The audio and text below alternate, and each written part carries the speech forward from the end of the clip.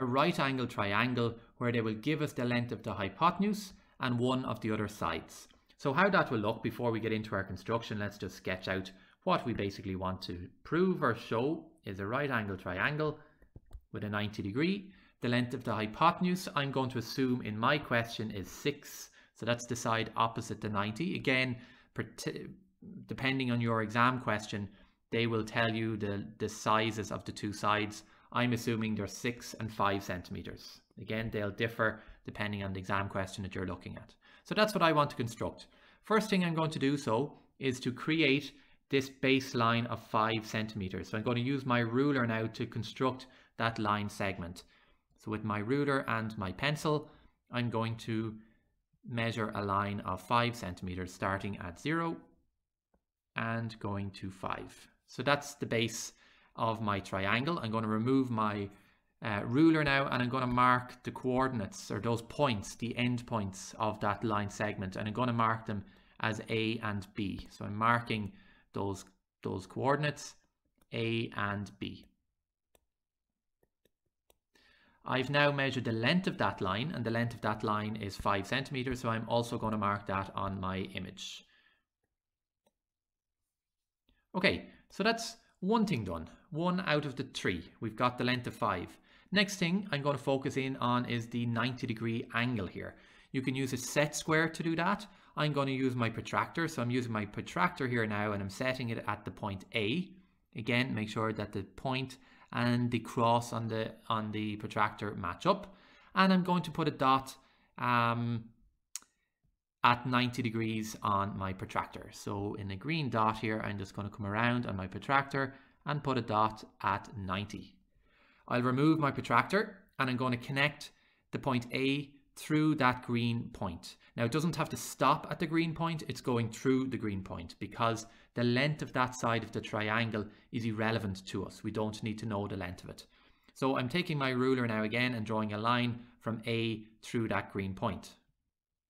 So sliding my ruler over to the A, should go through the green point, which it does.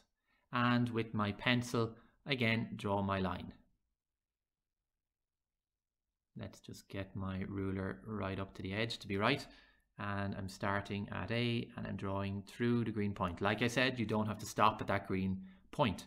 Removing my ruler now, you can see that I've created that 90 degree. So mark your 90 degree angle on your diagram. My last step now is to construct the length of the side of 6 centimeters. In order to do this, I'm going to use my ruler and compass. So I'm going to measure a length of 6 on my compass based on my ruler. So we're looking for a length of 6 centimeters on my compass. So I'm setting my compass at 0 first of all, and I'm extending my pencil out to 6 centimeters. And again, always hold the compass at the top when you're creating your arc. So I'm now going to move the nib of my pencil, or of my compass, to the point B, and I'm basically now going to draw an arc of 6 centimeters where it crosses this line here now. Okay, so I'm drawing an arc on that line A through the green dot. So I'm drawing my arc, and now I have the distance from that point B out to where that arc intersects the blue line. That line is now going to be 6 centimeters. That will represent my hypotenuse. So you've set your compass to 6 centimeters. I'm going to connect them together now with my ruler once again. So I'm moving my compass, and I'm going to connect B to that arc. So I'm going through B, and it should meet where the arc intersects the blue line, which it does, and I'm going to connect them now with my pencil, starting at B, going to the arc. Again, it doesn't matter if it goes beyond it. This is not a work of art, this is a construction, so you need to show all of your rough work, so your arcs and lines, don't rub them out. And we now mark in the length of our hypotenuse, which is a length of 6 centimeters. And we are complete. So just to recap, they wanted us to mark in 2 lengths, a 6 and a 5, which we have, and a right angle triangle. Thank you for watching another tutorial video from Tulla Maths. Make sure and subscribe.